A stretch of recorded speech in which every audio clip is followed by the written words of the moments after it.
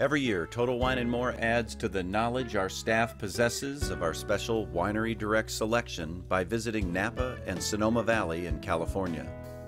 This pilgrimage is a costly investment, with over 50 of our associates flying into California and spending an entire week learning about the terroir and viticulture that makes each vineyard, each wine, unique. It is an investment that no other retailer in the country is making. And we will continue to do it because we know that knowledge results in you, our valued customer, getting the best wine at the best value. Over the next few minutes, you'll get a glimpse of the 2011 trip and learn about some very special vineyards and meet some wonderful winemakers. Enjoy.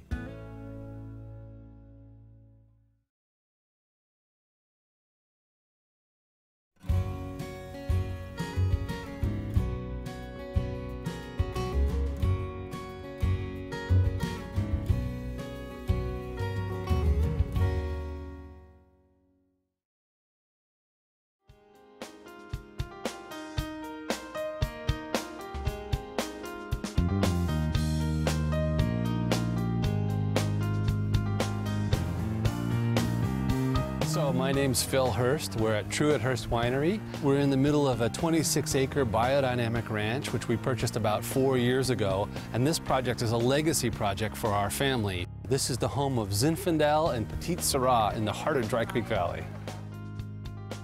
Zinfandel and Petite Sirah are really indigenous to this valley, and the style of wine that we like to make is big, rich, and bold. Customers that are looking for deep and dark and rich wines, they're typically going to go with big meals. You can't beat it. Grilled ribeye, bone-in, a little melted blue cheese, maybe a little mushroom on the top. So those customers that want a lot of flavor, a lot of bold richness, those are the kind of wines that we're making here. That's what we're all about.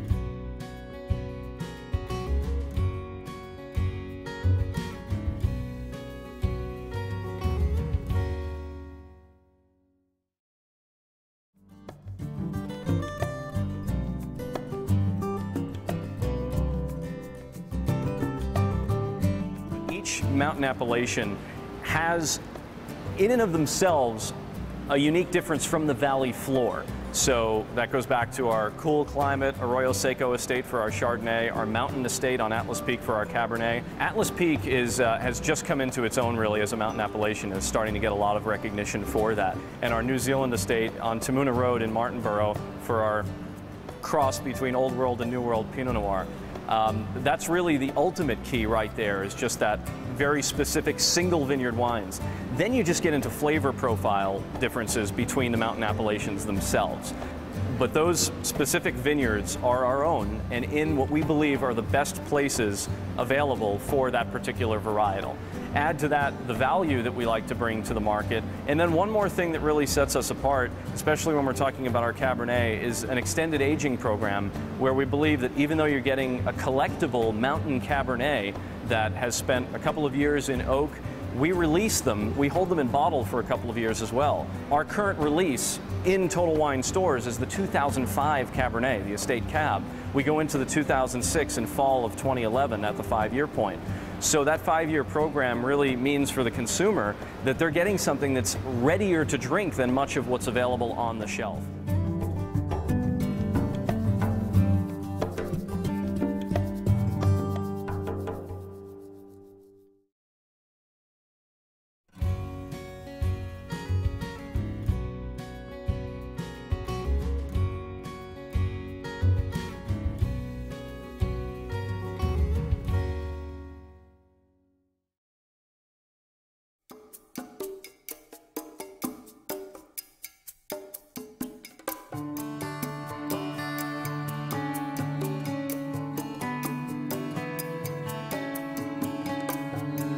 This is Russell Bevan, and I'm excited to present to Total Wine the 3 wines this year that we blended hoping to give the Total Wine family something that they could be proud and excited to share with their customers.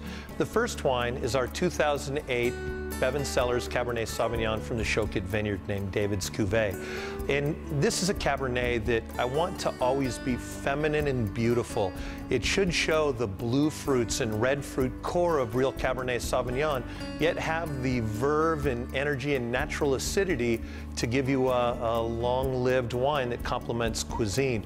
We want our cabs to be massively concentrated, but have refined tannins and not be too drying on the back of the palate. They should be very approachable early, yet age for a decade and begin to show some of those beautiful tertiary Cabernet Sauvignon flavors.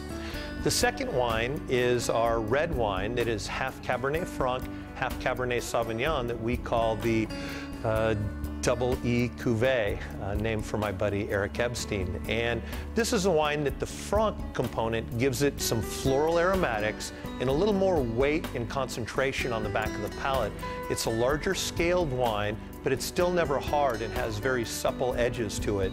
It should age for 10 to 15 years, and already because of the Franc edition is showing really rich Cuban tobacco and cedar qualities to complement the Cabernet Sauvignon, which, by the way, came from the same lot as the David's Cuvée, our 2008 Cabernet Sauvignon. So we're using what we consider to be our best lots to blend into this wine.